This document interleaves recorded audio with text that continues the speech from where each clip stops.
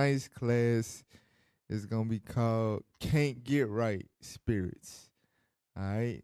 It's going to be about the can't get right spirits. And if you don't know what that is, you do know what it is. You just don't know about what I'm calling it. But we all are familiar. If you've been in the truth for a while, then you're familiar with a sister like this or a brother like this or multiple. All right? But let's open up with Sirach chapter 4 and verse 17. We go to this scripture a lot. Sirach chapter 4, verse 17. The book of Sirach chapter 4 and verse 17. For at the first she will walk with him by crooked ways. The she here is wisdom, right? So this, everybody that comes into the truth, wisdom walks with you by your crooked ways, meaning the parts of the old man that you still struggling to put away once you come into the truth, right? Wisdom will walk with you in those crooked ways at first. Go ahead. And bring fear and dread upon him. Right, but it will bring fear and dread upon you as it's purging those crooked ways from you. Go ahead. And torment him with her discipline. And wisdom will torment you with its discipline. Go ahead. Until she may trust his soul and try him by her laws. So, like I said, we read this scripture all the time, but the thing about it is that bottom part is not a guarantee. It's not a guarantee that you will make it to the point where wisdom will trust your soul. You understand? Why? The reason being is because a lot of us cannot get past the torment him with her discipline portion of this scripture. The can't get right spirits are the spirits that struggle with being tormented by the discipline that comes with wisdom. Therefore, they never earn the trust of wisdom. That's why they never grow in this truth. Go to Sirach chapter 32 and verse 14.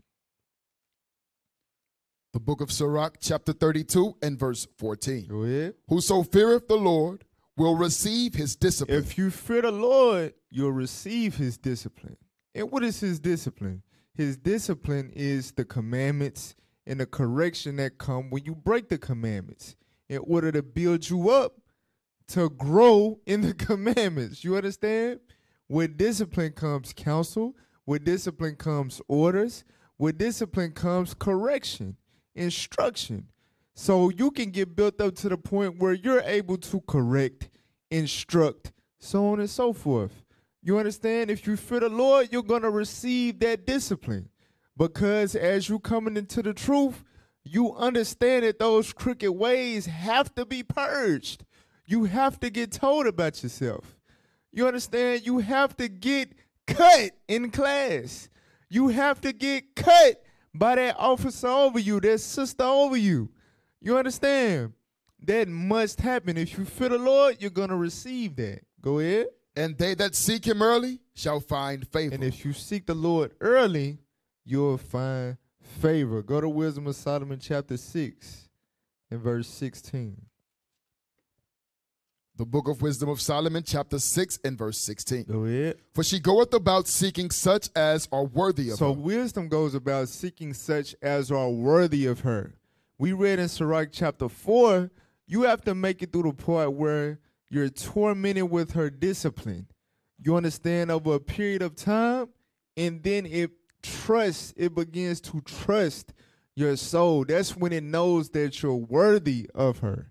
Go ahead. Showeth herself favorably unto them in the ways. Read. And meeteth them in every thought. Wisdom would get to a point where it meets you in every thought. It's able to guide your mind. Go ahead.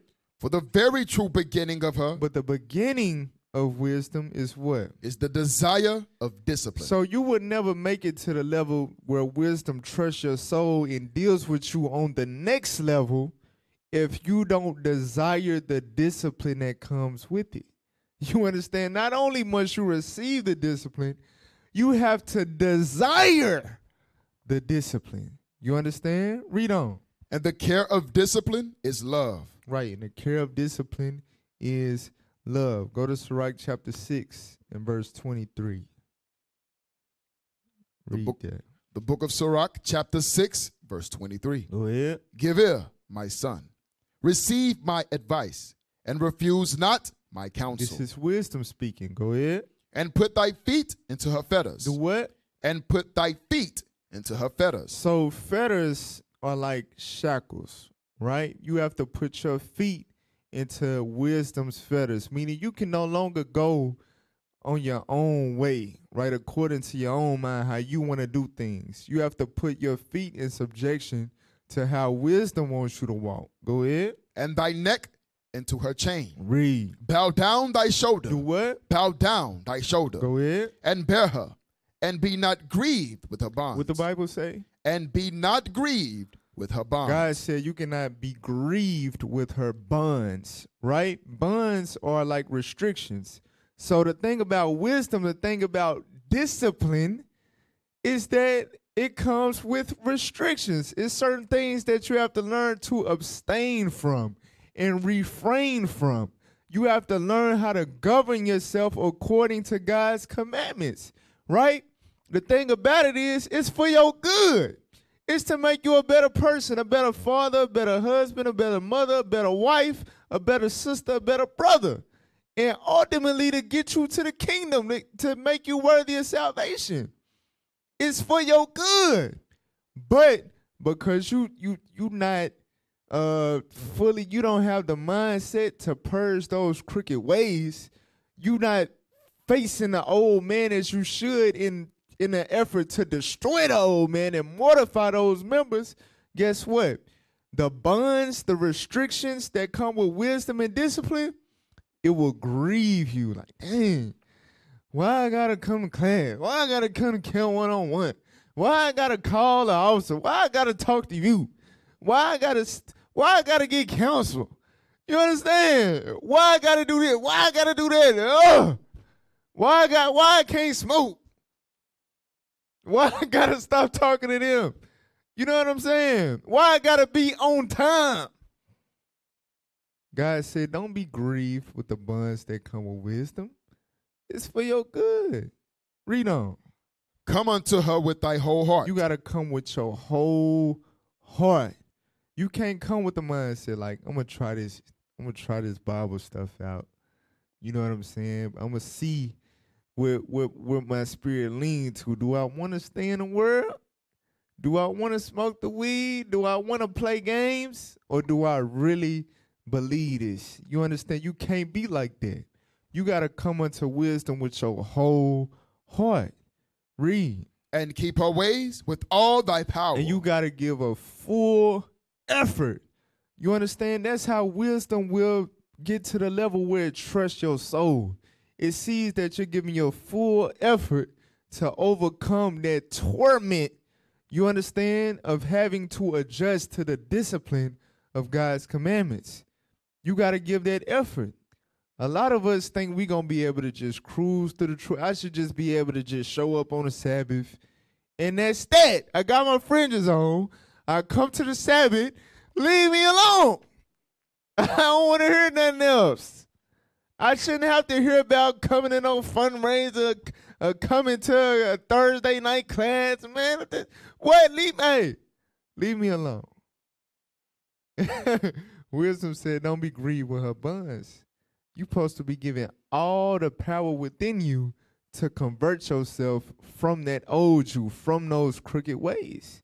But watch this. Jump up to verse 19. Verse 19. Go ahead. Come unto her as one that ploweth and soweth, and wait for her good fruits. So you got to come unto wisdom as somebody that's starting a garden, right? And it's a process. You got to plow the ground. You got to till it. And you got to sow the seed. And you understand that the next day you're not going to have a garden of cabbage. You're not going to have a garden of whatever it is you plant overnight. Anybody that plants a garden know it takes time to grow, to manifest that seed, to manifest into something edible. You understand? That's how you got to come into this truth. Read. For thou shalt not toil much in laboring about her, but thou shalt eat of her fruits right soon. Meaning in due time, you will obtain the fruits of the Spirit. Go ahead. She is very unpleasant to the unlearned. But if you unlearn, right, if you fail to come to that realization of the need to purge that old man, these things are unpleasant. Why I can't know the scriptures like him? I mean, damn. Why I can't teach? Why I can't do this? Why I can't do that? Why I gotta sit in the back? Why I gotta wear regular clothes? You know what I'm saying? It's unpleasant to the unlearned. Go ahead.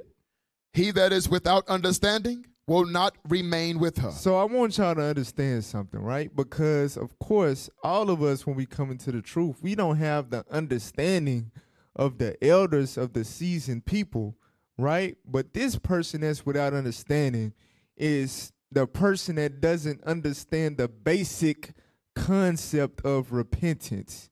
You understand? Knowing that they must humble themselves and learn and receive instruction. They don't get that. They can't fathom that basic fundamental thing of repentance. You understand? So those people, they will not remain. Read on. She will lie upon him as a mighty stone of trial. So instead of wisdom being able to build this person up and exalt this person, wisdom will be upon this person as a mighty stone of trial, as a weight that's weighing them down. Read. And he will cast her from him ere it be long. Right, before it be long, before you know it, they going to get that weight off. Like, man, the hell with this. I'm tired of this. I got to say shalom every day. I got to pray 3 times a day. I got to read 4 chapters. Man, I want to be free. You understand? For real.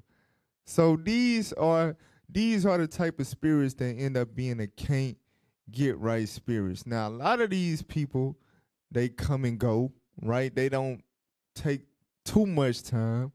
But some of these spirits are able to be like this for a while, all right? For a while. Now watch this. Go to 1 Peter chapter 5. And I want to start at verse 5. 1 Peter chapter 5, verse 5. 1 Peter chapter 5 and verse 5. Go ahead. Likewise, ye younger, submit yourselves unto the elder.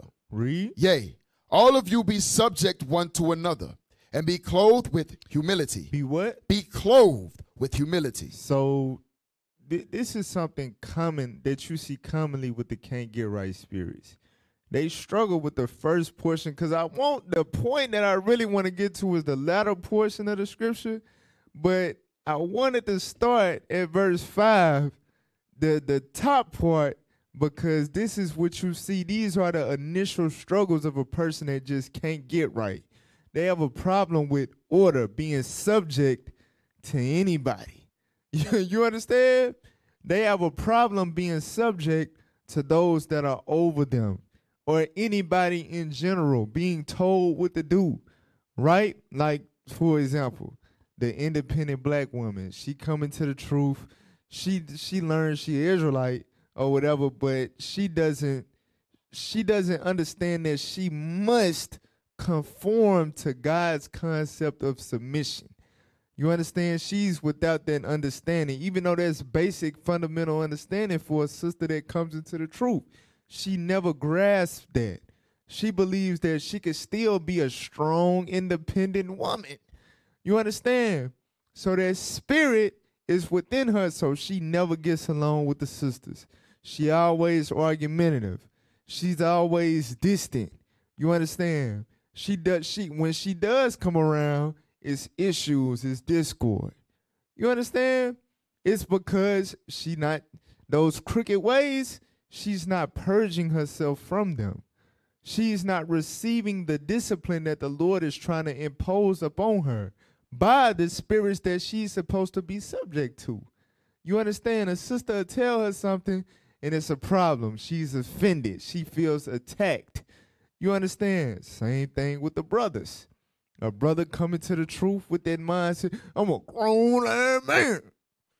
Ain't no nigga tell me to do this and do that and blah, blah, blah. Listen, that's completely contrary to what the Lord said. The Lord said you must come unto him as a little child. You understand? A newborn baby.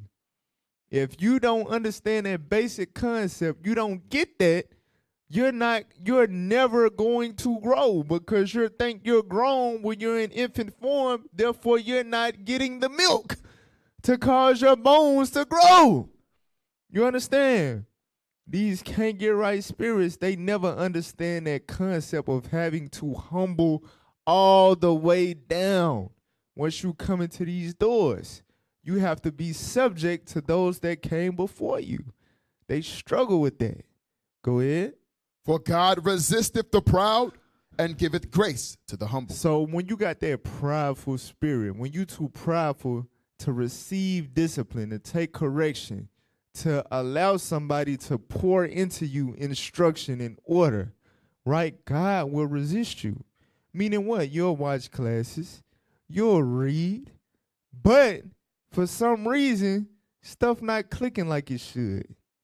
You're not able to teach like you should, like that person that came in a couple of months after you. They're surpassing you. You understand? That's because God is resisting you because you're prideful. You understand? But he gives grace to the humble. If you have a humble spirit, watch this, verse 6. Humble yourselves, therefore, under the mighty hand of God. The mighty hand of God are the people that he set up to instruct, to feed the flock, the evangelists, the apostles, the teachers, the prophets. You understand? What was the pinky? I forgot. But it's 5 levels of the ministry, right? Figures that the Lord uses within the ministry in order to feed the flock. God said we must humble ourselves under them. Read. That he may exalt you in due time. Because if you do that in due time, you'll be exalted. Like we read in Sirach 6, if you come unto her as one that ploweth and soweth, you know it's going to take time for that seed to be cultivated, get nourished, and then it will sprout up. If you come unto wisdom with that mindset, you won't have no problem being watered. You understand? By those that have the wisdom to water you. You will take that correction. You will take the classes with meekness. You will take full accountability for your ignorance and desire to be taught how to improve yourself. You will desire discipline. When you do that, the Lord will exalt you in due time. Wisdom will trust your soul. Wisdom will take you to the next level. All right? Now go to Sirach 32, verse 17. So this is what happens with the can't get right spirits. These are the type of tendencies that they have. Read that. Sirach chapter 32 and verse 17. Go ahead. A sinful man will not be reproved. A sinful man will not be corrected. He will not be able to take somebody showing him his faults. Read. But findeth an excuse according to his will. They always gonna find an excuse. They always gonna come up with a reason why they not able to do this, why they not able to do that, why they didn't do this, why they didn't do that. And more often than not, those excuses are in the form of other people. Hold that. Go to Isaiah chapter 58 and verse 9. I'm gonna show you what I mean by that. Isaiah chapter 58 verse 9. Isaiah chapter 58 verse 9. Go ahead. Then shalt thou call, and the Lord shall answer. Thou shalt cry, and he shall say, Here I am. So this is what we want. You understand? We want to get to this level where the Lord is dealing with us in this manner. Go ahead. If thou take away from the midst of thee the yoke. Right. So in order to get to that level with the Lord, there's an if, there's a stipulation. We must do these things. Read on. The putting forth of the finger. We must stop the putting forth of the finger. We must stop playing the blame game. The thing about the can't get right spirits, they master that. Instead of mastering humility and the desire of discipline, they learn how to deflect. They learn how to blame their problems and issues on others.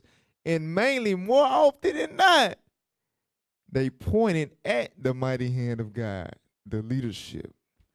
You understand? For real. More often than not, it's the leadership fault. You ain't teaching right. You disrespectful. You this, you that. You ain't right. You ain't it's always the leadership fault. You understand? Well, I ain't gonna say always, but that's common amongst those type of spirits. Or they like to blame their spouse. You understand? They like to blame their peers. My officer over me, he don't call me. My POC sister, she don't hit me up. It's always somebody else's fault why you're not able to get yourself together. You understand? It's always the putting forth of the finger, using other people as an excuse for you not applying the scriptures that you're being taught. Go back to Sirach 32. God said that's what a sinful man would do. Read verse 18. Sirach chapter 32 and verse 18. Go ahead. A man of counsel will be considerate. A man of counsel, a man that understands that he should desire discipline, that he should desire to receive instruction from those that came before him. You understand? That's able to water him as he grows from the roots, right? That person, he'll be considerate. He'll be able to be like, damn, yeah, I need to do better with this. I need to stop doing this. I need to do more of this. You understand? I shouldn't be doing it. Thank you for acknowledging that. Right? A man of counsel will be considerate. Read on. But a strange and proud man. But a strange and proud man, meaning an arrogant weirdo. You come into this truth thinking you know everything. When it's all the leaders before you were students first. It took them years to obtain that level of wisdom to be able to lead a congregation. But you come in and you think that you don't need to be told anything by them. You know more than them, or you know just as much as them. That is a arrogant, weird, that's crazy, that's dumb. But a strange and proud man, read. Is not daunted with fear. Even when of himself he have done without counsel. So in other words, it's nothing that would stop a strange and proud man from doing whatever the hell he wants to do. All right, watch this. Go to Proverbs chapter 12, verse 15. Proverbs chapter 12, verse 15, about this strange and proud man. Read that. The book of Proverbs chapter 12 and verse 15. Read. The way of a fool is right in his own eyes. The way of a fool is right in his own. You can't tell him nothing. God said that's the way of a fool. So just imagine this is you. You're blind to the fact that you're what God says is a fool, but you think you're the wisest person in the room. You wise enough to not be able to not have to glean any wisdom from anybody else. The way of a fool is right in his own eyes. Go ahead. But he that hearkeneth unto counsel is wise. But he that listens to counsel, he that receives discipline is wise. Go to chapter 14. Chapter 14, verse 16. Proverbs chapter 14, verse 16. Read. A wise man feareth and departeth from evil. Once something is brought to a wise man's attention, be like, oh yeah, I gotta take here. I can't be doing this. I gotta stop that. You right. He will fear and depart from evil. Go ahead. But the fool rageth and is confident. You try to address something to a fool, a strange and proud man, and he get mad. So what you saying? What you trying to say? I don't need to do that. I don't need. What the hell wrong with that? That's a strange and proud man. God said the fool rageth. You can't tell a fool nothing. He confident that he got all the answers himself. She confident that she got all the answers herself. You understand? That's a strange and proud man. They not going to be daunted with fear. All right, watch this. Go to Proverbs 15, verse 32. The book of Proverbs chapter 15 and verse 32. Go ahead. He that refuseth instruction despiseth his own soul. So God is saying when you got that spirit to where can't nobody tell you nothing, you ain't hurting nobody but yourself. You despise your own soul. That instruction is coming your way to lift you up, to build you up, to mold you in the truth so wisdom can trust your soul, show you her secrets, take you to the next level. But you don't want to listen. You hard-headed. You got it figured out already. You despise your own soul. You your own worst enemy. Read. But he that heareth reproof getteth understanding. But if you listen to what the men, the women, your peers, your elders, your leadership, the people around you that's trying to help you, that's trying to exercise love according to the Bible, if you hear them out, I guarantee you'll get understanding. You'll grow. You'll start to realize how to examine yourself, how to apply the scriptures, how to truly die daily, how to mortify those members, how to overcome those crooked ways. All right? From there, go to Sirach chapter 4. Sirach chapter 4, verse 26. This is another tendency of the can't get right spirits. Read that. The book of Sirach chapter 4 and verse 26. Read. Be not ashamed to confess thy sins. So God said, don't be ashamed to confess your sins. Now, I know we read that a lot, maybe in the context of you having to tell a human being, right, what you dealing with. But this is going into prayer as well. A lot of us, ironically, when we fall into sin, when we know we doing bad, that's when we don't want to pray. Because of the shame, right? So a lot of the can't get right spirits, they have this struggle. You understand? Because they're right in their own eyes. They don't even want to let the Lord know that they're a damn fool. They too prideful to acknowledge that to the Lord. They're ashamed to confess their sins to the Lord. Read. And force not the course of the river. Because if you are unable to confess your sins even to the Lord, then that's like trying to stop the current of a river. Can you jump in a river and change the course in which the currents are going?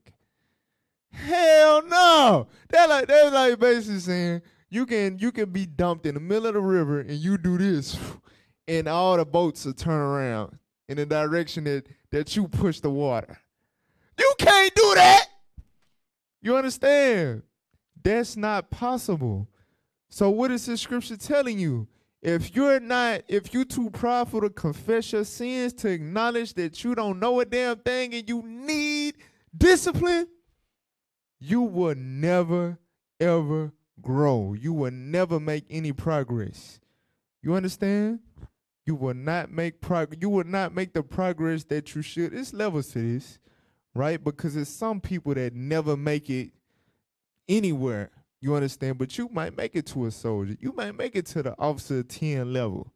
And then you find yourself stuck. Why?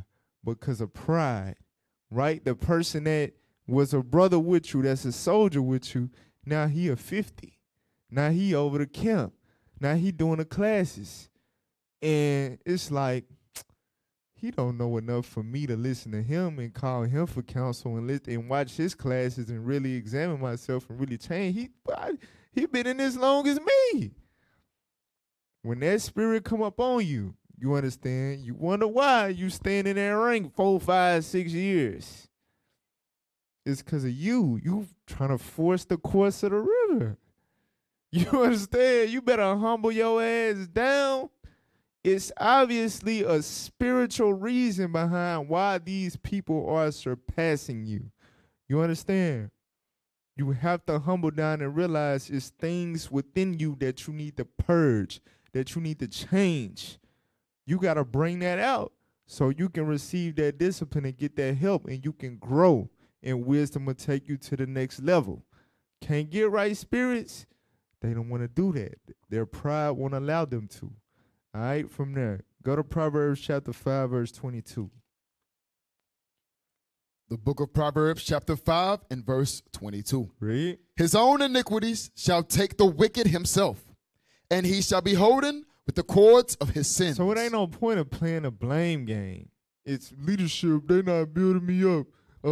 My counselor don't be answering the phone. The brothers, when I come around, they don't salute me.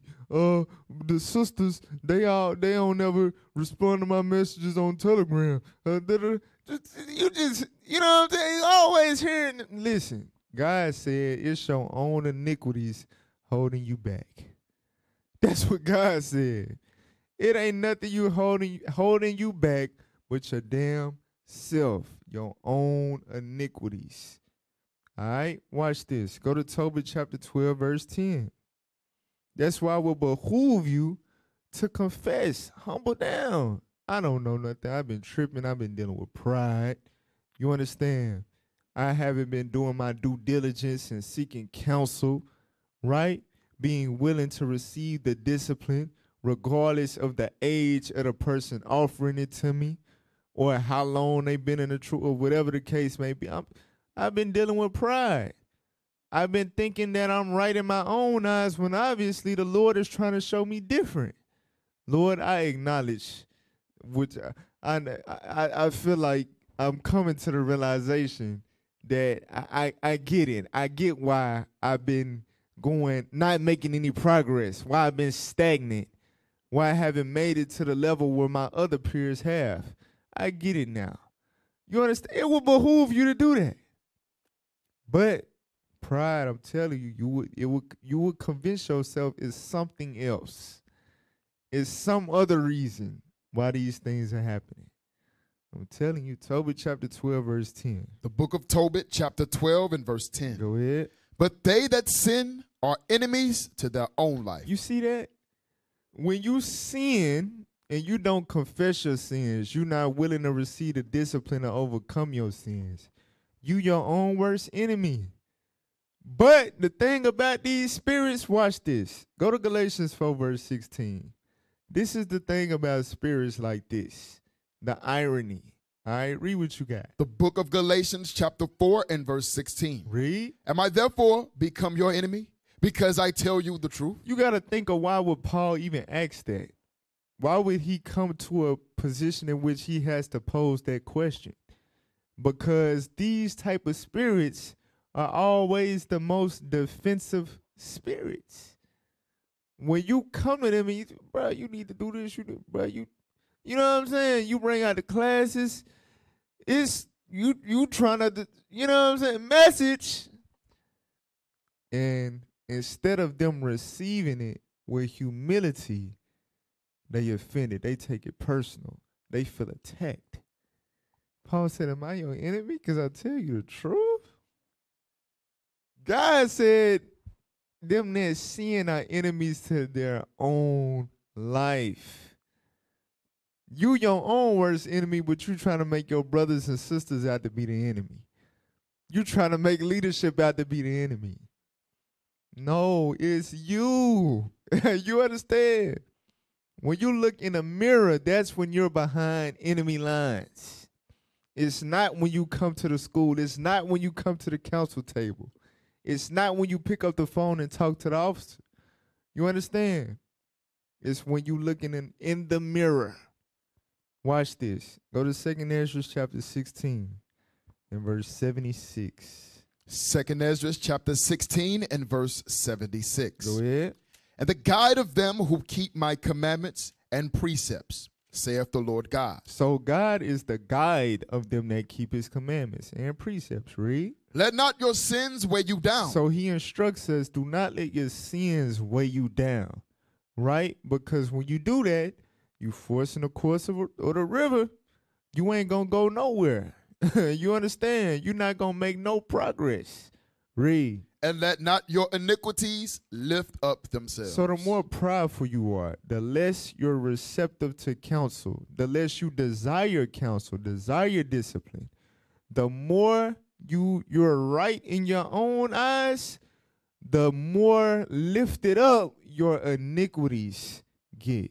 Not your soul, not you being taken to the next level by wisdom, your iniquities get taken to the next level. You understand? That's scary. That's why you got these can't get right spirit. This is what's taking place. Their iniquities are lifting up themselves. Read on. Woe be unto them that are bound with their sins. They caught up in their sins. They're holding with the cords of their sins. They cannot move forward in the spirit. God said, woe unto them. Go ahead. And covered with their iniquities. Read. Like as a field is covered. Notice it doesn't say it's covered with their haters in the congregation. Covered with their leadership that doesn't like them. covered with their out the spirit wife, covered with their out the spirit husband. It says they are covered with their iniquities. Go ahead.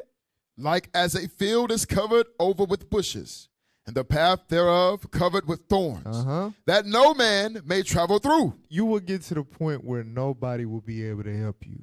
You understand? You will get to the point where it's no way that you will come out of that predicament. You will become trapped in your sin. You understand? And we're gonna circle back around to that point later. But go to James chapter 1, verse 21. James chapter 1, verse 21. The book of James chapter 1 and verse 21. Go ahead. Wherefore, lay apart all filthiness and superfluity. So the Bible says, right, with the elder James, he tells us, lay apart all filthiness. This is going into your crooked ways. All of us, when we come into this truth, have filthiness attached to us that we love, that we embrace, right? In order to even lay it apart, you got to acknowledge that it's filth. You want to come into the truth like you just, hold that, give me Proverbs 20, I believe it's verse 9. Proverbs 20 and verse 9. The book of Proverbs chapter 20 and verse 9. Go ahead. Who can say, I have made my heart clean? I am pure from my sin. So you want to come into the truth like you holy, you pure, you got it. You understand? God said nobody can say that, right? So you have to have a level of consciousness to understand and confess and acknowledge I'm dealing with filthiness in order to get to the point where you lay it apart from you. You understand? You have to lay apart that filthiness that you've acknowledged. Go back. Read it again. The book of James, chapter 1 and verse 21. Read. Wherefore, lay apart all filthiness and superfluity of naughtiness. Right. Superfluity of naughtiness is an unnecessary amount, right? The baggage that you come into the truth with. The Lord says, lay aside that baggage. Go ahead. And receive with meekness. Do what? And receive with meekness. You see how heavy that word is? Receive. Remember the second scripture we read, because we read about you got to be tormented with the discipline of wisdom, right? That word torment is the operative word because it doesn't feel good to a soul that's just coming out of a life of free to do wickedness. Yeah, you understand? It doesn't feel good to now have to undergo all these restrictions and have to discontinue all of the things that pleased you your whole life. It doesn't feel good. It feels like torment. But God said if you fear him, you will receive that discipline. And this is how you must receive it. Read that. And receive with meekness. With what? With meekness. With meekness, meaning you submit. You put your feet into her fetters. You put your neck under their yoke. You understand? You bow down your shoulder. You submit to the fact that you must be cleansed. You must be changed. And that's going to require you to get told about yourself. You understand? You got to receive with meekness the what? The engrafted word. The Bible, the word of God, which is profitable for instruction and correction. You understand? Read. Which is able to save your souls. Guess what? That's able to get you right. The Bible is able to get you right, but you must receive it with meekness. Read on. Verse 22. But be ye doers of the word. Be what? But be ye doers of the word. So when you get the counsel, when you get the instruction, you must apply what you're being taught. Read. And not hearers only. And not what? And not hearers only. Read. Deceiving your own selves. Because you'll see some of these spirits, they'll be amongst us for a while. And while they're amongst us, they accumulate the knowledge of precepts. They able to raise their hand and answer questions in a circle, right? But it's still something wrong with their spirit. The Lord has not he has not exalted their spirit, although they've memorized precepts. You understand? You are doing nothing but deceiving yourself. Memorizing precepts does not equate to growth. You must be a doer of the word. You understand? But this is another tendency of the can't get right spirits. Hypocrisy. You understand? Watch this. Read on. For if any be a doer of the word. No. Excuse me. For if any be a hearer of the word and not a doer. Meaning you come to class, you listening right now, but you not a doer. Go ahead. He is like unto a man beholding his natural face in a glass. You are like to a man that's looking at himself in the mirror. But watch this. Go to 2 Corinthians chapter 3 and read verse 18. I'm going to show y'all something heavy about examination. A lot of us go about it the wrong way or with the wrong mindset. Watch this. Read that. 2 Corinthians chapter 3, verse 18. Read. But we all, with open face, beholding as in a glass. As in a glass. What are we beholding in that glass? Read. The glory of the Lord. The what? The glory of the Lord. So here's the thing. Because a lot of us, we try to measure ourselves by our peers, by the people that we see.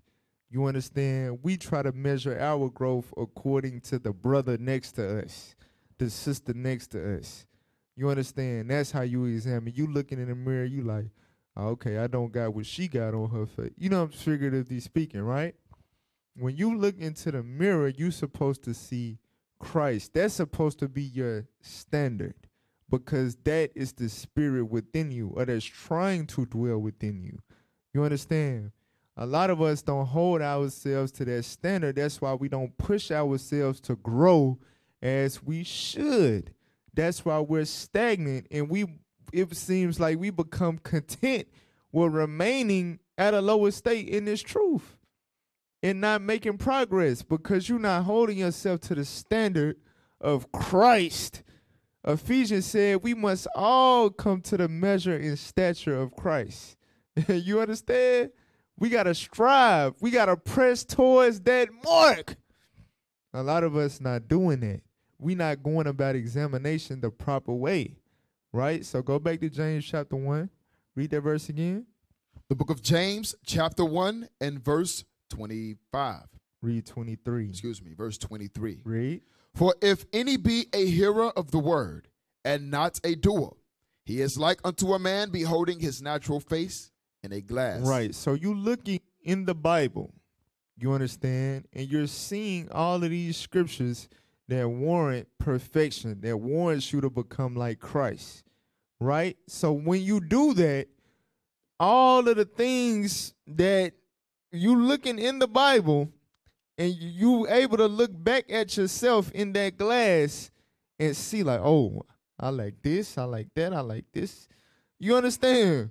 So with that being said, right, just for example, figuratively speaking, the Bible is the mirror, right? So you looking in the mirror and you see, I don't know, a booger hanging out the left nostril.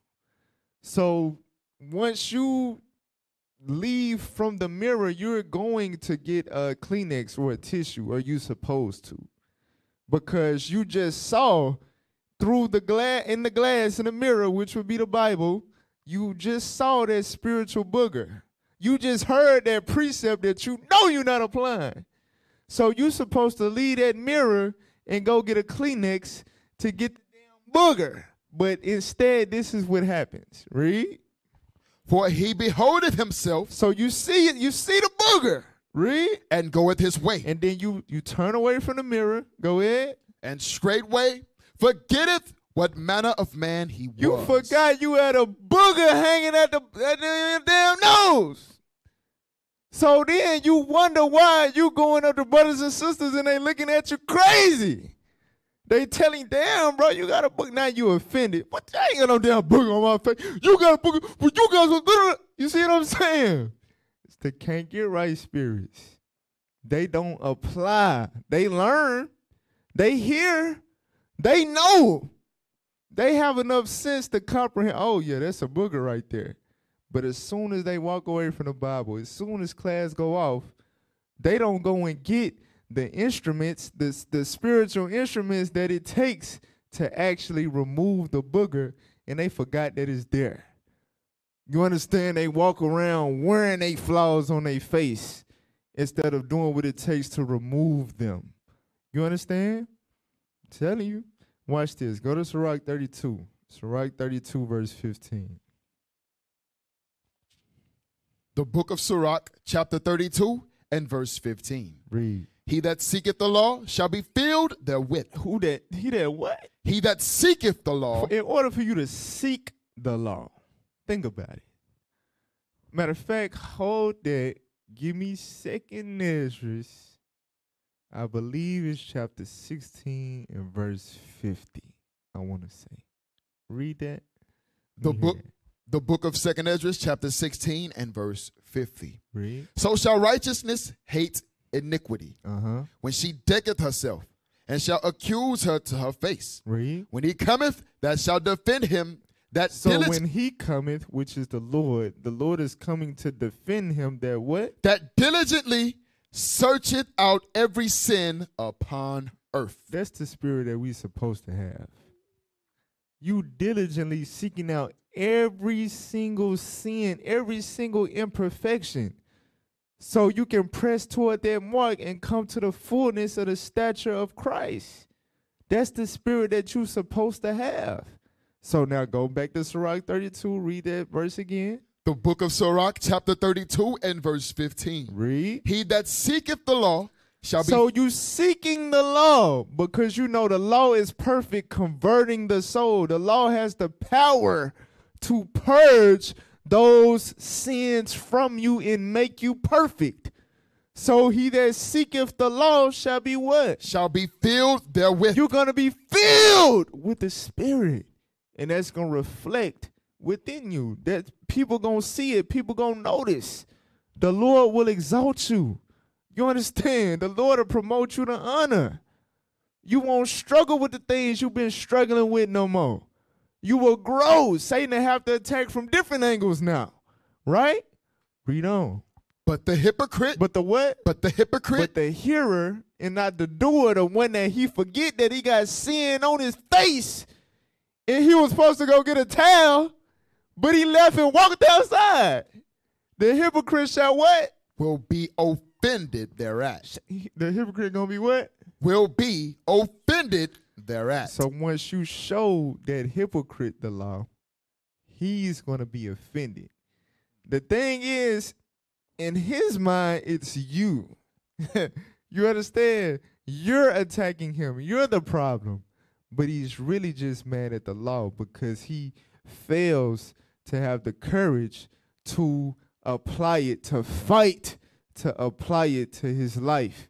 You understand? To go through that torment of discipline, to earn that level of trust with wisdom, to grow, to be taken to the next level. He lacks the courage to do what it takes to get there. So he's offended at the fact that others have fought that fight and made their progress, which, remember, the scriptures say the righteous is more excellent than his neighbor. He doesn't want to accept the fact that he's not doing what others like himself have been able to do. He doesn't want to accept that. He's offended that it wasn't as much of a challenge for them as it is for him. They overcame it. He didn't yet. So he don't like that. But in his mind, he's convincing himself that it's you. You don't like me. You after me. You hating on me. You understand? I'm telling you, that's the danger of that hypocritical spirit. That's why those spirits can't get right. All right, from there, go to Sirach 21, verse 6. So what do we go over with those spirits, right? They prideful. You understand? They don't seek counsel. They think they know everything, and they're hypocritical. They will learn all the scriptures. You understand? But you will not see that reflected in their actions. All right? These are the spirits that can't get right. All right, read what you got. The book of Sirach, chapter 21 and verse 6. Oh, and I forgot. They make excuses and they love to point the finger.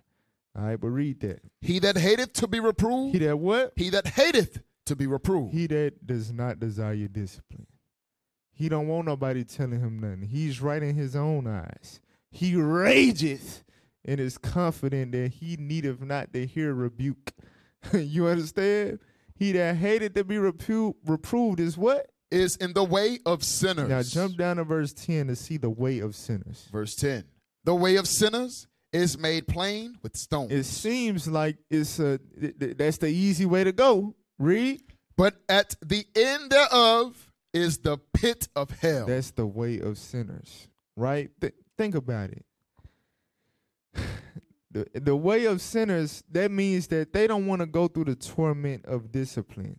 They make excuses. So they don't go down the path that others go through to strive for perfection. You understand? So it's made plain with stones, meaning what? They could come to the Sabbath week after week after week, but they not on time for camp like others, right? They not staying and doing their cleaning duties like others. They not cleaving to the leadership to gain wisdom like others, right? In their mind, fringes Sabbath, I'm in there, kingdom, crown me. You understand? But whole time they got secret sins that they not confessing. You understand? They got issues, their house not in order, right? All type of hell breaking loose in their life.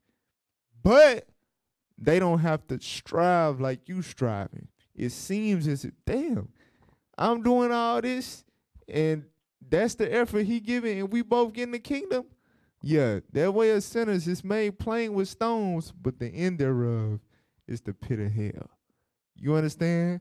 Trust me. And if the Lord gonna turn the heat up, and them spirits that's like that is gonna manifest that they wasn't in this truth for real. They was in the way of sinners, right? Because they hate to be reproved. Can't nobody tell them nothing. Jump back up to verse 6. Verse 6. He that hateth to be reproved is in the way of sinners. Deceiving yourselves. You just a hearer, not a doer. You think you're going to get to the kingdom like that with that prideful spirit. You in the way of sinners. The end thereof is the pit of hell. But, watch this. But he that feareth the Lord. But he that feareth the Lord. Will repent from his heart. Will be converted. You understand? So if you that can't get right, brother or sister, meaning since you've been in the truth, the 1 to 2 to 3 to 4 to 5 years you've been in the truth, and you've been surpassed, you haven't got the test. You understand? Every time you come around these issues, guess what? If you receive this word with meekness, it's able to save your soul.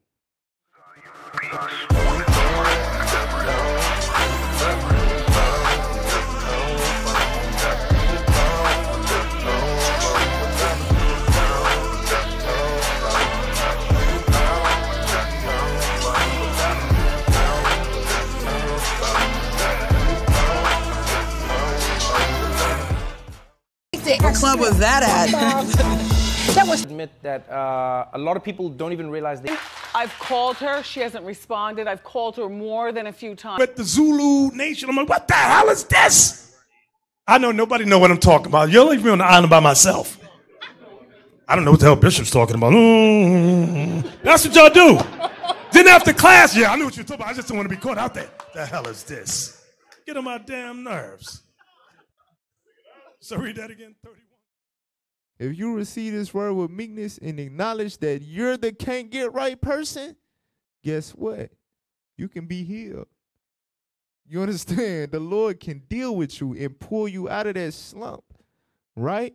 That's simply the solution. Now watch this. Go to Ecclesiastes chapter 9, verse 4. You know, that as people that have experience, right? We should know this by now, but just in case, in this truth, you can never count anybody out. Your discernment will tell you yeah, that's a walking red flag right there. If such and such happens, I will not be surprised. However, you can't judge nothing before the time.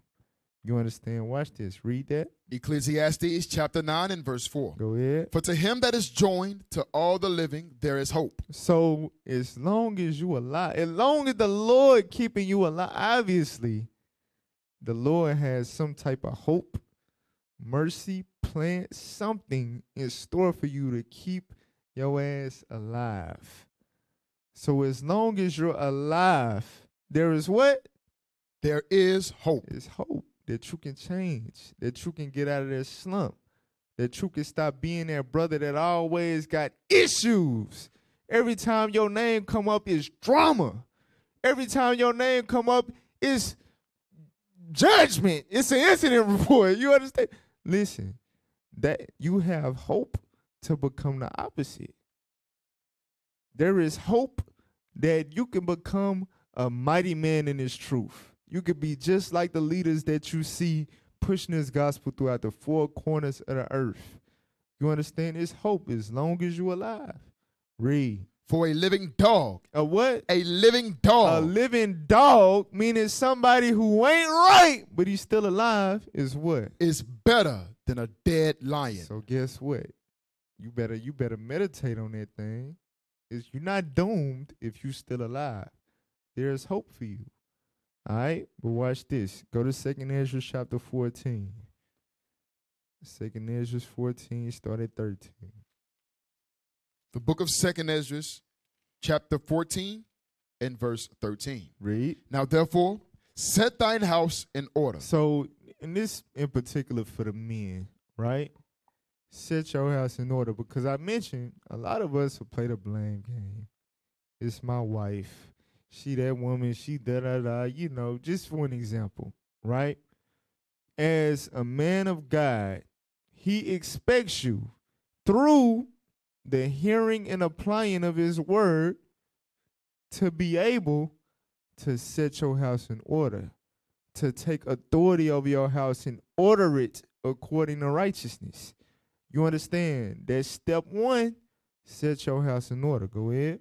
And reprove thy people. And then you'll be able to teach. Wisdom will take you to the next level, to where you have the understanding to be able to not just learn the precepts, but expound on the precepts, right? To feed the flock, to convert souls to repentance. Read. Comfort such of them as be in trouble. Right, you'll be able to counsel. Go ahead. And now renounce corruption. So in the following verses, because set thine house in order, you may take that and you may think, oh, that just means that I have to bring things to the appearance as if my household is in order with the Lord, right? But in the next verses, it's going to expound on what it takes for you to do within to actually set your house in order. Watch this. Read. Let go from thee mortal thoughts. Do what? Let go from thee mortal thoughts. Those crooked ways, the superfluity of naughtiness, you have to let go. You have to lay it apart. Go ahead. Cast away the burdens of man. Cast away the burdens of man, right? The carnal things that's holding you back, the cause of your sins. Read. Put off now the weak nature. Put off now the what? The weak nature. You know what the weak nature is? Always being offended.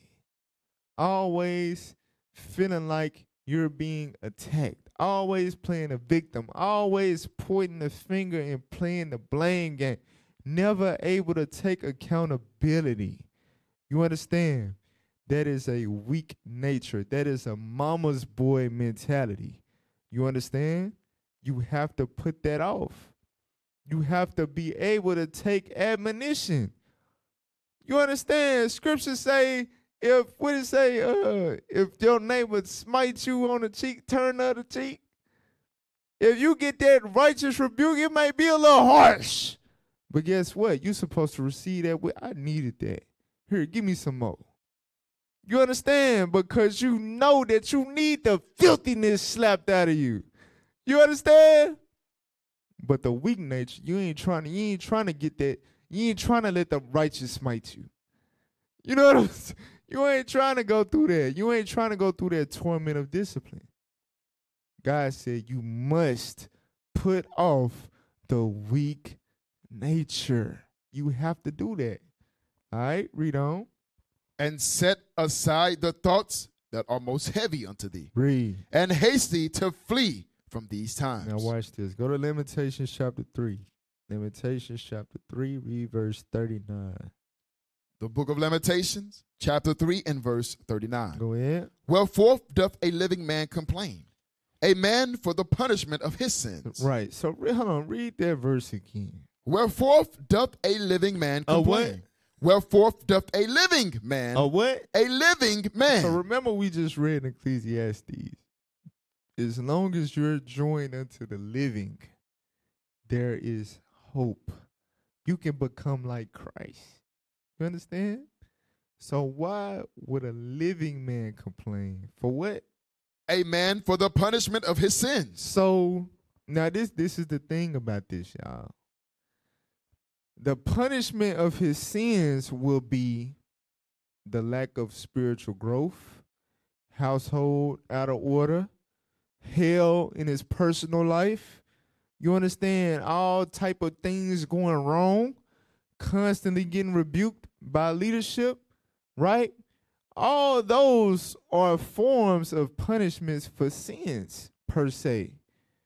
But a man with pride that's not meek, that's not humble to understand that, he's going to complain, not in the consciousness and the fact that it's punishment for his sins.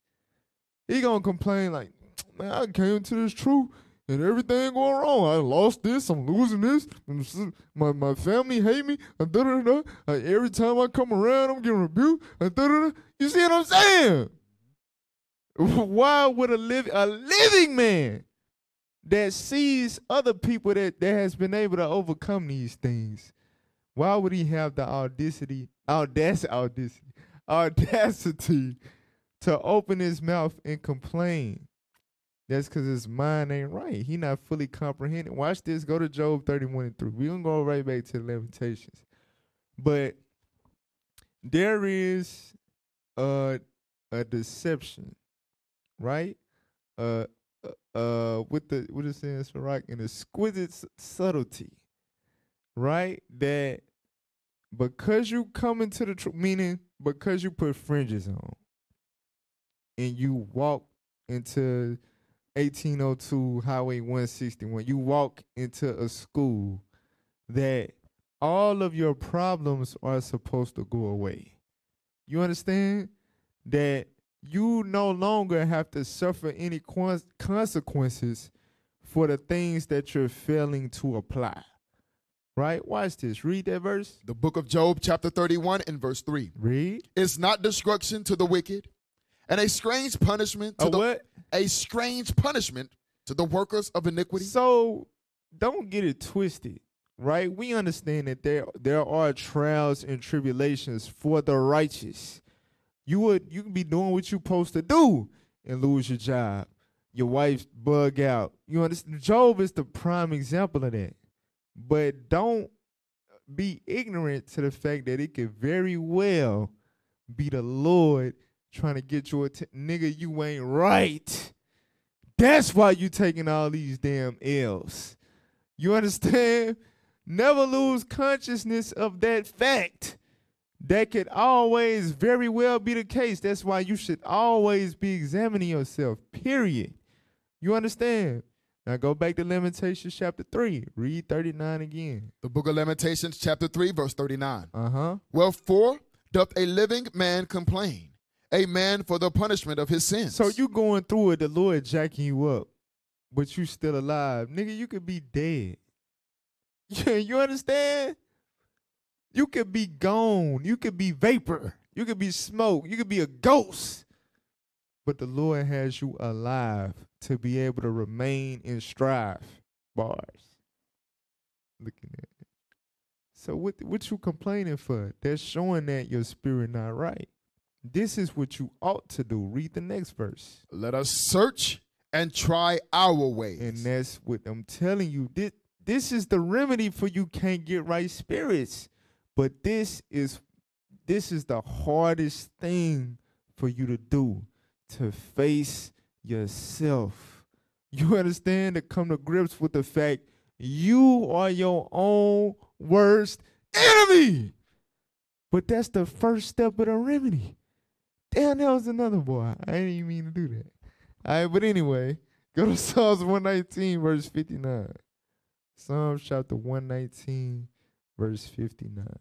The book of Psalms, chapter 119 and verse 59. Go ahead. I thought on my ways. I did what? I thought on my ways. So in context, this is King David, right? Remember, King David had a period where he was on demon time. You understand? He was on real demon time. What was his remedy? What did he do? I thought on my ways. I thought on my ways. Read. And turned my feet unto thy testimonies. And then I changed. I got my mind right.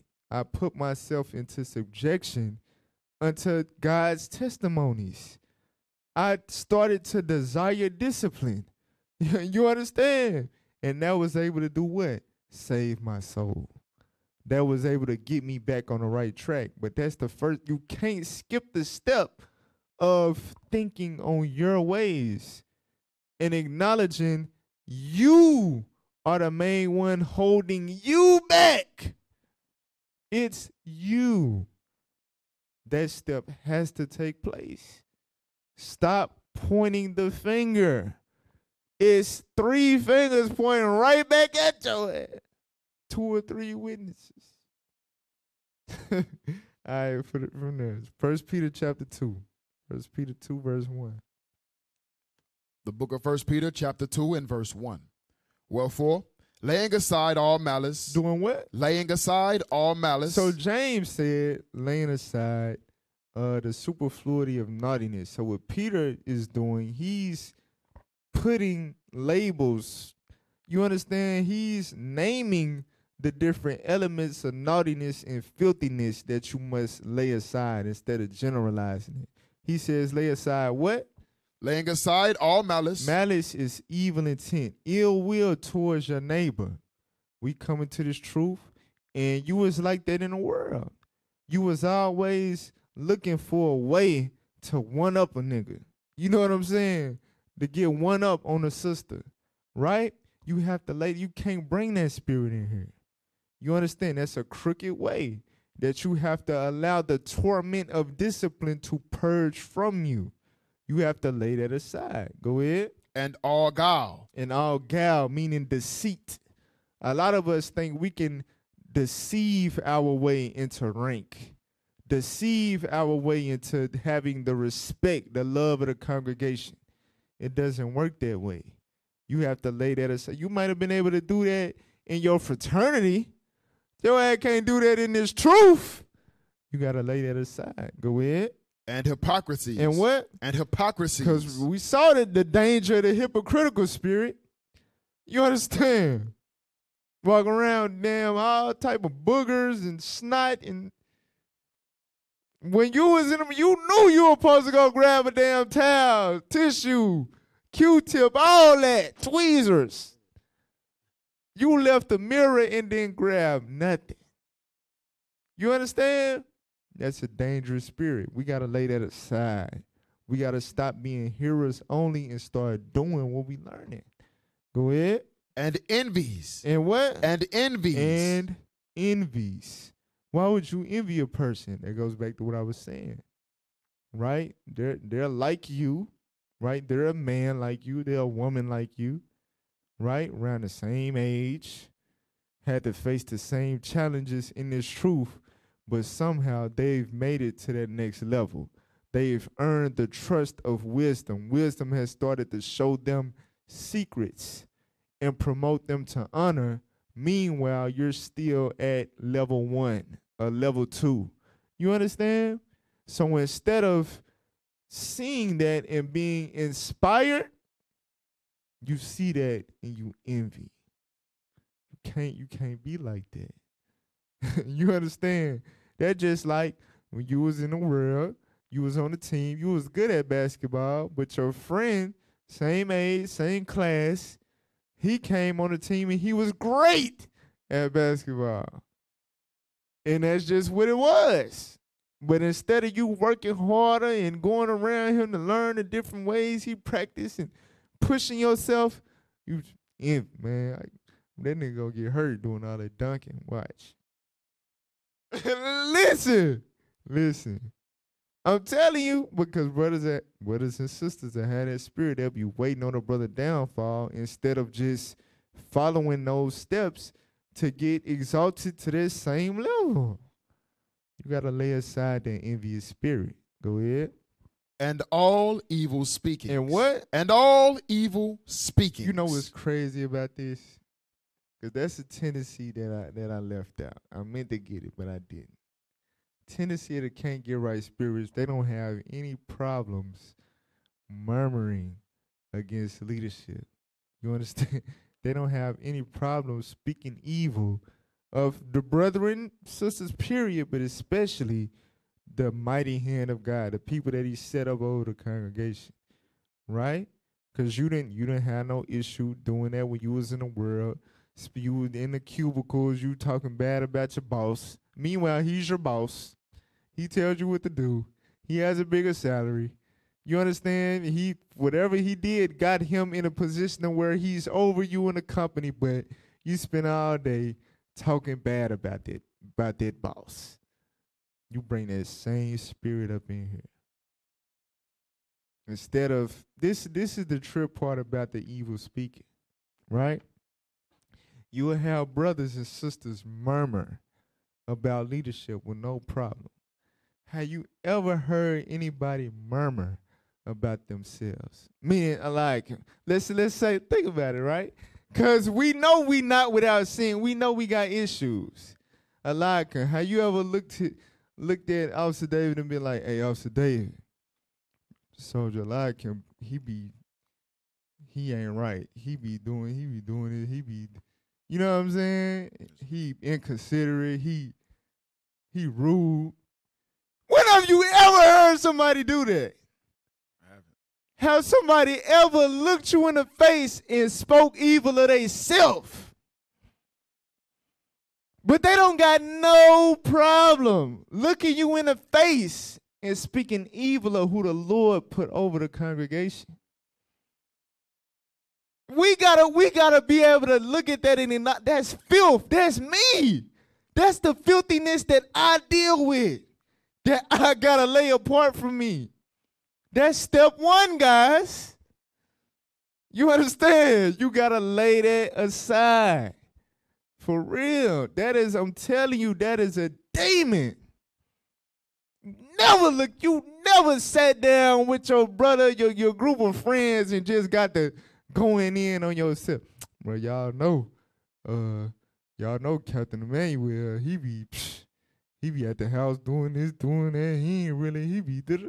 You ain't never heard nobody do that. But you can't, I bet you most of us can't say that we ain't never heard a brother or sister open their mouth in a negative manner concerning leadership. We gotta lay that aside, y'all. Dang you. Read on. As newborn babes. As what? As newborn babes. So you lay that aside because the Lord is trying to make you a new creature, and he doesn't make you a new adult.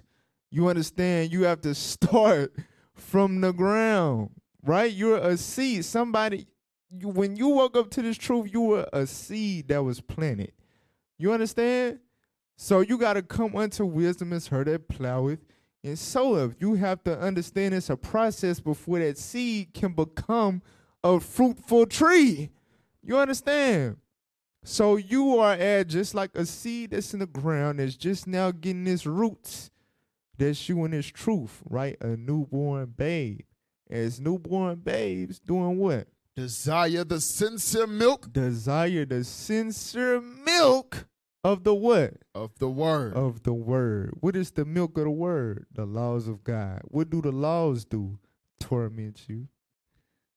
It's bonds. It's restrictions. Thou shalt not. You understand? You can't murmur. You can't envy. You understand? You can't be deceitful. You can't do the things you used to do in the world to advance. That's the opposite of what's going to happen to you if you do that in this truth. You have to, you got to, what's a baby's attitude towards milk? They cry for it. They would scream to the top of the top of their lungs for hours. You be like, damn, how they voice box still exists? They would scream to the top of their lungs for hours for that milk. Ask yourself, are you that way when it comes to the reception of instruction and correction out of the word of God, the milk? Are you that desirous of it?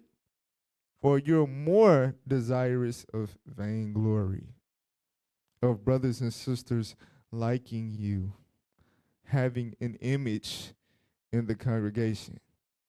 You got to ask yourself, how desirous am I of discipline, of the laws of God?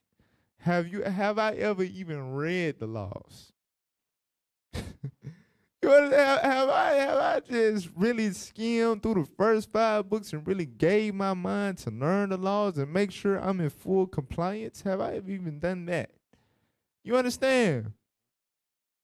That's how we must be in order to do what? Read on. That ye may grow thereby. That you may what? That ye may grow thereby. See, this is the thing about the Spirit, right? The Spirit doesn't just acknowledge the issues.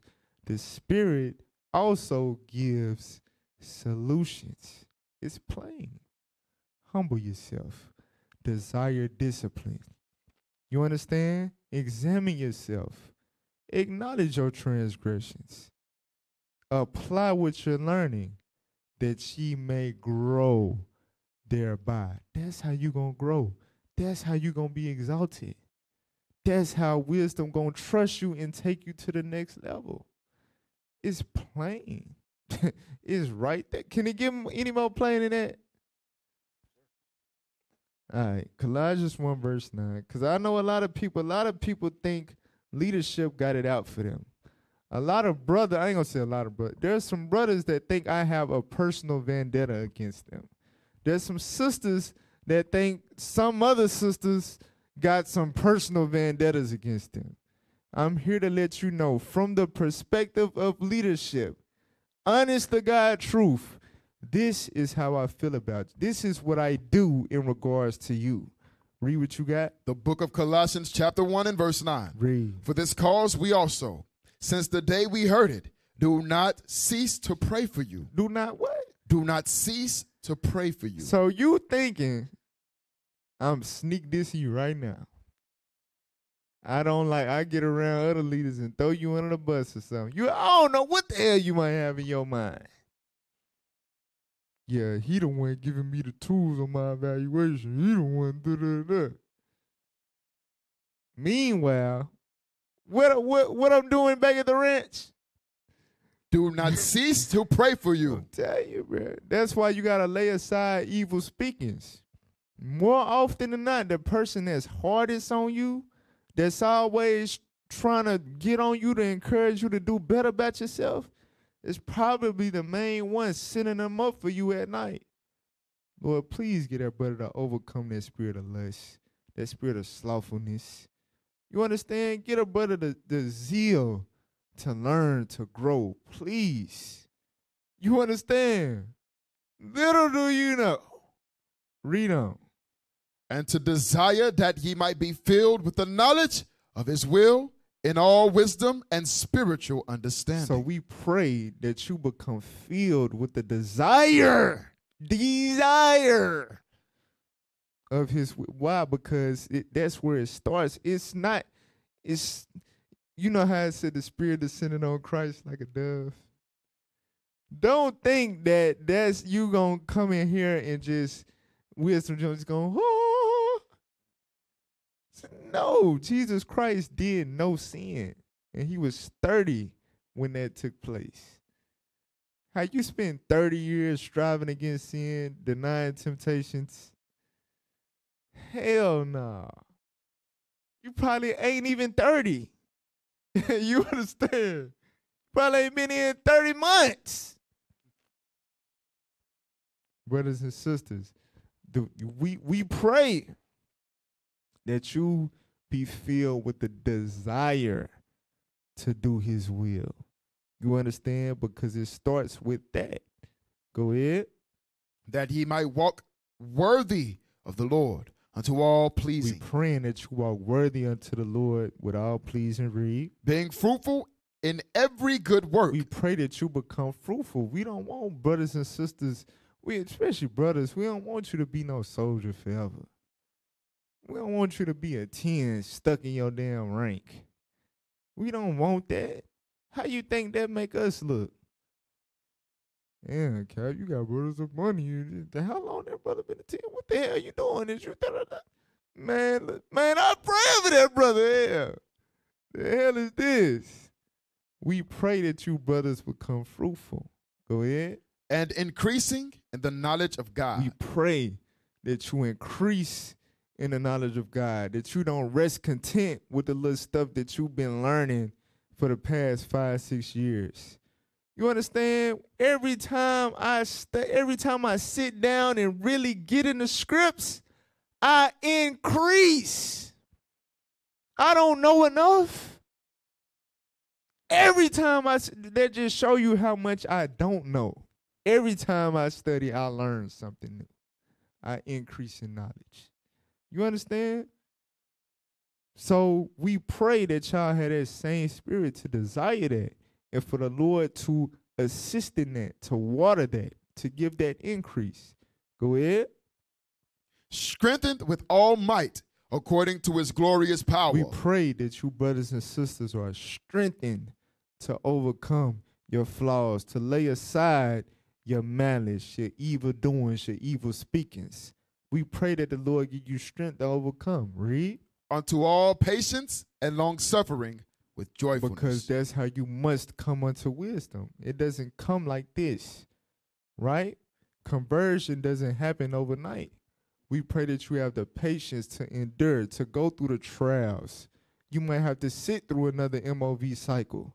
We pray that you have the patience to take advantage of that time and grow and study your ass off. And by the time the next cycle come, you damn MVP. You MOV MVP. You understand? That's what we pray happens to each and every last one of y'all. Now watch this. Titus chapter 1. So you have solutions, right, presented unto you. You have people praying for you, whether you believe it or not.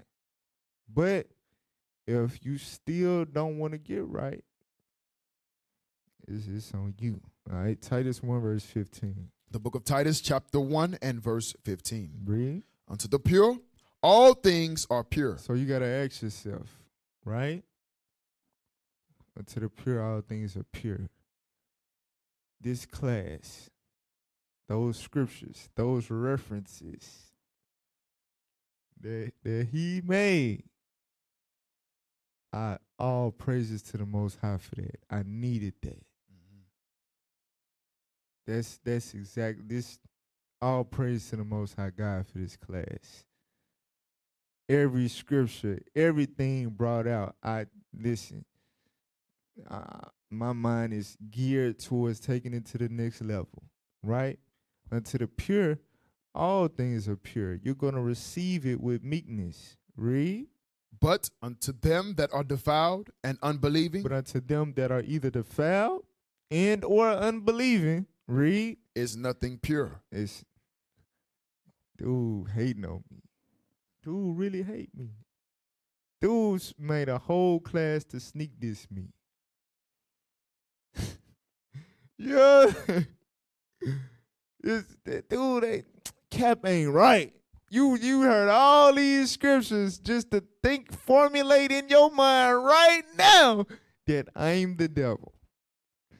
Hold that, get Hebrews 12:15, because it said him unto them that are defiled. What's one of the main things that defiles us? Watch this, read that. The book of Hebrews chapter 12 and verse 15. Go ahead. Looking diligently, lest any man fail of the grace of God, Read. lest any root of bitterness. Lest any what? Root of bitterness springing up trouble you, and thereby many be defiled. I need y'all to understand something. All it take is one rebuke. All it take is one. You understand? Just imagine if me and your relationship, or you and another sister relationship, was always shalom, bro. You in the spirit. I like how you do this. I like how you do that. How was your day? Blah, blah, blah. It was always, every time, just strictly positive. And then one day, I get on your ass. Your spirit can do one or two things. It can either receive the discipline that the righteous smite me, or be offended, take it personal. Why he getting on? He never get on me he never talk to me like this. You didn't hear nothing spiritual out of what I said. You did not take what I was speaking of scripture, or from the standpoint of a scripture, you didn't process it that way. Your mouth, he don't do this to me. He must hate me. You understand? And from that day forward, every time you see me now, it's different. The smiles, the laughing, the engagement, it's off. It's different. What has happened to you? A root of bitterness has taken root. You understand? And thereby many be what? Many be defiled. And I'm telling you, it's how a lot of brothers and sisters end up eventually going the hell off. All it take is one. All it take is one rebuke. I tell you. Go back to Titus chapter 1. Read verse 15 again. The book of Titus chapter 1 and verse 15. Go ahead. Unto the pure, all things are pure. But unto them that are defiled and unbelieving is nothing pure. If you defiled, you don't really believe. You understand? Like I mentioned in the beginning of you trying it out. You still got them crooked ways you not willing to lay aside from you. You trying to see what the Lord got to offer. Listen, if you defiled and nor unbelieving, nothing will be pure to you. Nothing will be edifying. You understand? Read on. But even their mind and conscience is defiled. You processing everything the wrong way. Now watch this, verse 16. Verse 16. Uh-huh. They profess that they know God. You profess that you know God. You still will profess that you are Israelite. You still will put on fringes. You still will come to the school. Read. But in works, they deny him. But in your actions, it's something different. Read. Being abominable. Being what? Abominable. Read. And disobedient. Disobedient. Read. And unto every good work, reprobate. Unto every good work, reprobate, meaning void of judgment. Like I said, everything is an attack. Nothing can help you. You're covered with thorns that no man may travel through. You understand? That is the latter end of a can't get right spirit that doesn't examine themselves and repent. You understand?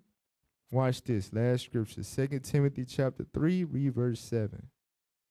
The book of 2 Timothy chapter 3 and verse 7. Go ahead. Ever learning and never able. Read that part again. Ever learning. Ever learning. You a hearer of the word for sure.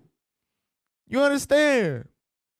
You memorized hella precepts.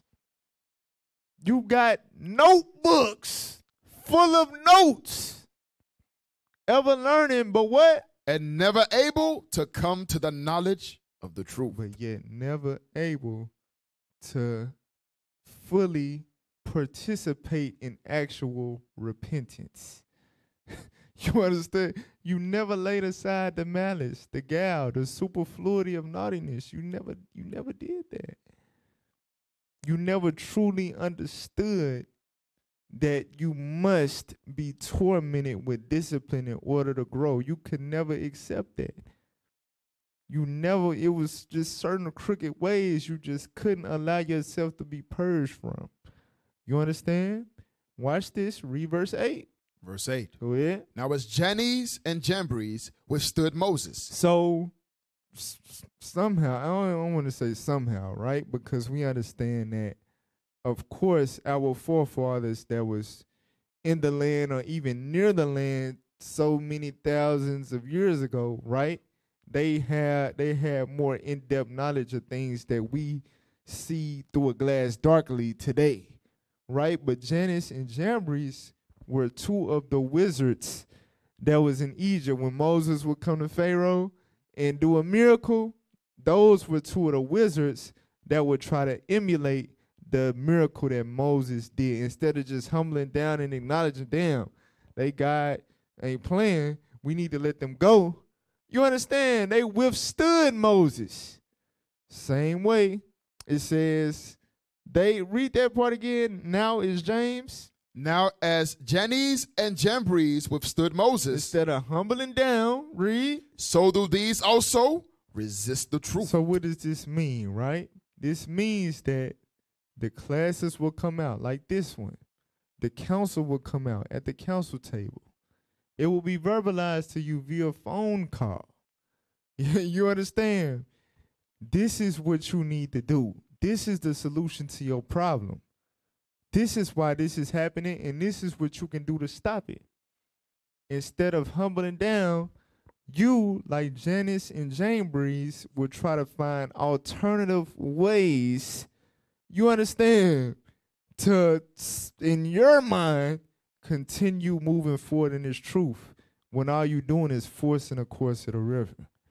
You understand? You despise and reproof. You in the way of sinners. Read on. Men of corrupt minds. Men of corrupt minds. What we just read in Titus. Your mind and conscience is defiled. Nothing is pure to you. You know it all. You're right in your own eyes. You cannot be convinced or converted by a man that's like unto yourself. He can't tell you anything. There's no way that they have a God that's that serious about delivering them. No, we must resist. We must make snakes out of this and turn water into blood. We must attempt everything we can do instead of just humbling down and listening and letting the damn people go. That's you. You got the same mentality. Resisting the advice, the instruction, the reproof that's offered unto you in love. So do these men resist the truth, men of corrupt minds, read. Reprobate concerning the faith. Ain't that what we just read in Titus? Word of judgment. This is super, what I'm bringing out is super plain to the righteous. It's like, man, if I ever fall into that, I know it's super plain to the righteous. Well, right now, if it's you, but you're not acknowledging that it's you, you're in denial right now at this moment, you are reprobate. You understand? Well, I'll put it like this. You're well on your way. While you living, there's hope. Let me make sure I, reassure that, reinforce that. While you're living, there is hope. But this is an admonition for you. You understand? These type of men that resist the truth are reprobate concerning the faith. Watch this, verse 9. But they shall proceed no further. Read. For their folly shall be manifest unto all men, as theirs also was. So I want y'all to understand something. Jannes and Jambres went 9 whole plagues in their resistance. But eventually, it was revealed that they wasn't the real deal. You understand? They could not overcome the power of the Most High God. So likewise, eventually, unless you humble down and repent, be converted from that wicked mindset, that pride, eventually the Lord is going to manifest You were in the way of sinners. You hated to be reproved. You was trying to find some other way other than just humbling down to the mighty, under the mighty hand of God, to be exalted in due time. You understand? And you'll proceed no further. It's only a matter of time. All right? So, like I said, if this is you, if you are the can't get right spirit, first step is acknowledging. Second step is application. Before you know it, you will be growing thereby. On the flip side, you're still in denial. It ain't you, it's me. Shall proceed no further. Finally gonna be manifest to everybody. So with that, shalom, Most High, Christ bless. What is a nation?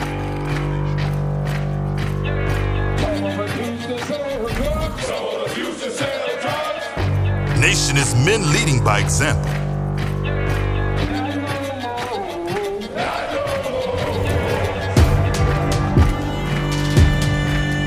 Nation is family.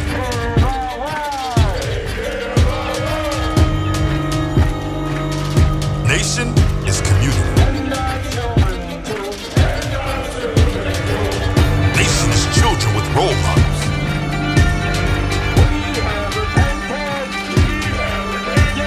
Nation is unity.